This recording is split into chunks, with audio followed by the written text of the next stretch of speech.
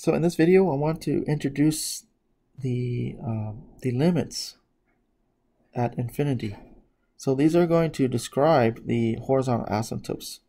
So using these, we can analyze the tail-end behavior of functions. Okay.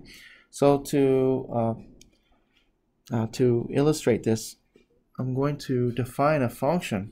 Okay. So let f of x be equal to 3x squared all over x squared plus 1. Okay. So what we're going to do is build two tables. We're going to construct two tables. In the first table, we're going to let x approach minus infinity. In the second table, we're going to let x approach positive infinity. Okay.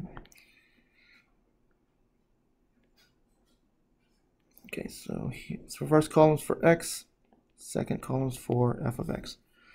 So we're going to have the values of 0, okay, minus 10, minus 100, minus 1000. Okay, so these are approaching minus infinity. Okay, so we evaluate these. Points. Okay, or these. We can evaluate these into our function. So that's going to give us 0. Obviously, this will be 0. Then we get 2.97. And then we have 2.997. Okay. And then we have 2.99997. Okay. So these values are approaching 3. Okay. So now let's build a second table.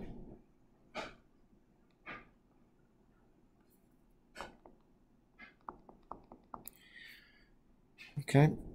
So we're going to use the positive values from our first table. So we're going to have 0, 10, 100, 1000. Okay. So these are approaching infinity. Okay. All right, and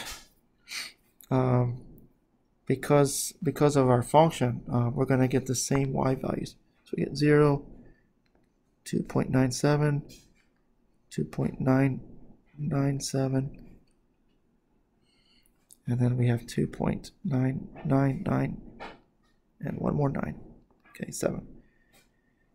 So these are approaching 3. Okay. All right, so that's what we see from this graph here. Okay, so as x approaches minus infinity, okay.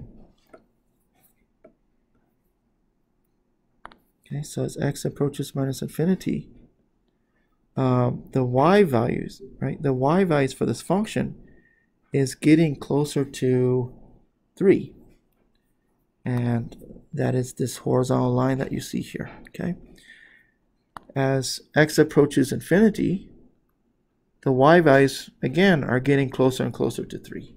Okay, so they're approaching 3, but they're never going to.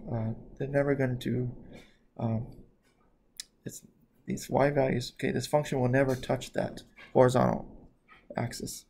Okay. All right. Now, just to remind you something. Let's remind something from pre-calculus. Now, the function may cross the horizontal asymptote, but in the long run it won't do that.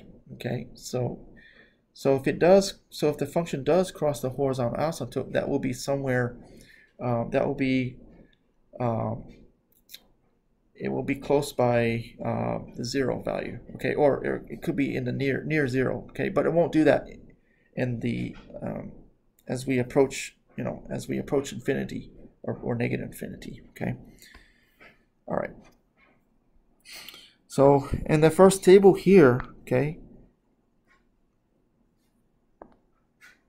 Okay, so for this first table, this is the we say this is the limit of our function as x approaches negative infinity. So this is equal to 3. In the second table, we have the limit of our function as x approaches positive infinity, and that gave us a value of 3. Okay, so both of these limits are defined. Okay, all right, and again, so because these are limits involving infinity, And so both of these are approaching a finite value. So therefore, this finite value, as mentioned earlier, is the horizontal asymptote, okay, for this function.